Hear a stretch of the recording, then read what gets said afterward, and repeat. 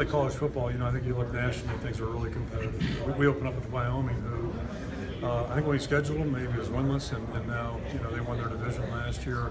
Have one of the top players in the country at quarterback. So that's college football. People are doing a really good job coaching, recruiting, etc. And again, recruiting to them. Wyoming's not in the top 10 recruiting deal, but they recruit well to their place and really do a good job. The guys had a lot of good players, not just a good quarterback. And our conference, Northwestern.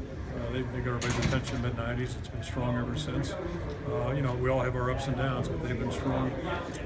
Wisconsin has been really strong. They got that thing going, and it's just been a great run for them. So, get Nebraska joined the league. Minnesota's doing a good job. So there's week in and week out. I think that's one of the great things about our conference. There's really, you think there's a week off, and you're going to get surprised real fast. So there's no such thing. Wisconsin's playing, they're going to play Notre Dame, maybe Idaho. That's kind of breaking news today. You guys have done Chicago, and you've done Northern Illinois there.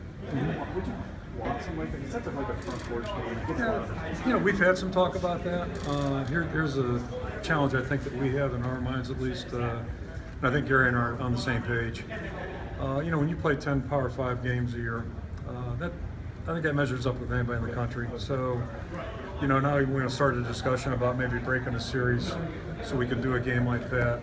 I don't think that'd be really well received at home on either side of the fence. In my opinion, I think that game is really good for our state and good for football in Iowa. So I don't see us discontinuing that series. I don't want to speak for Gary.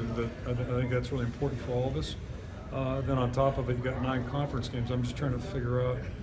We can schedule 12 of them if we want, but I'd like to hang around for a couple more years and coach. I don't want to get run out on a rail. I'm not a masochist. And in our conference, those 9 games, there's a reason why nobody else, or very few conferences do that. There's a real good reason, because it hurts you a little bit. It doesn't hurt, but it makes the challenge nationally a little bit tougher.